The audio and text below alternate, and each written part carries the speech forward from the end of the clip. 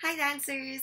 Today's video I want to do something about how to prepare for your ballet recital or how to prepare for your dance show.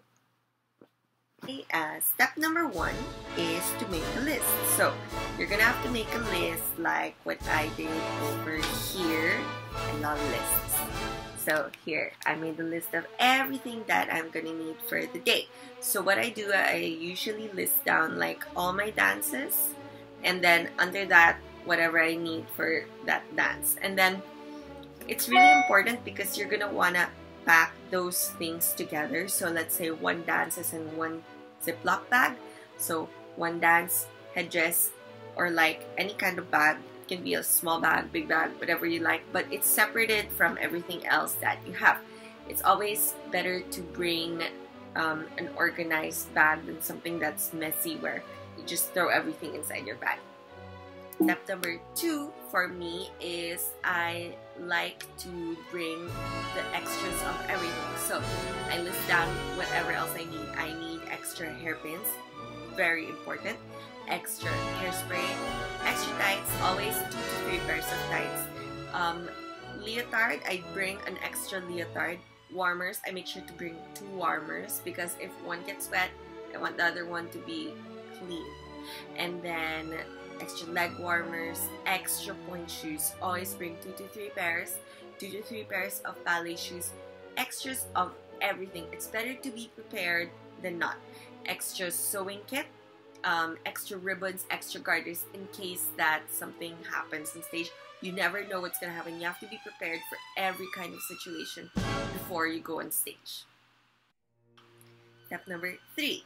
So the day before the show is as important as the day of the recital. Whether it's a run-through or anything, as long as you're running your dance, it's really important that you get rested really well. I know that you might be nervous, but it's better to sleep well than to regret it in the morning, waking up, oh, I wish I slept some more or something like that. But it's better to rest yourself well, and you have to eat something good before you sleep. Usually what my teacher likes to say is eat a big piece of meat like protein or something. But you don't have to eat like a steak before you sleep if you don't want to. I think it's better to eat less greasy foods before you sleep because you don't want to have an upset stomach when you wake up. So just eat like normal kind of food, healthier the better, of course, for your morning to be good. Step number 4 is to double check everything. Double check if you have your hairpins, your makeup, your costumes are clean. Make sure you're able to spot clean most of your costumes. Don't dry clean your costumes, by the way. And you're able to double check just all the things that you need for that day of the recital is really important. Number 5 is don't forget your snacks. Of course, it's important. Your water. So those things are also important for you because it prepares you towards the show. So don't forget that you're going to be there for a long time usually. So before the show, get ready mentally and physically.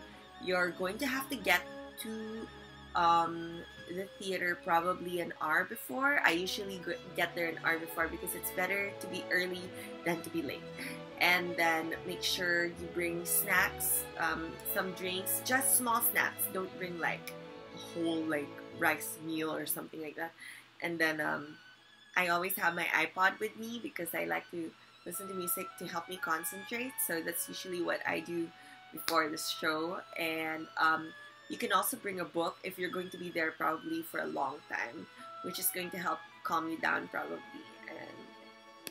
And lastly, number 6 is to have fun. So this is like the collation of everything you've been working for months. And I know a lot of you have probably been practicing for like months and months of the same routine.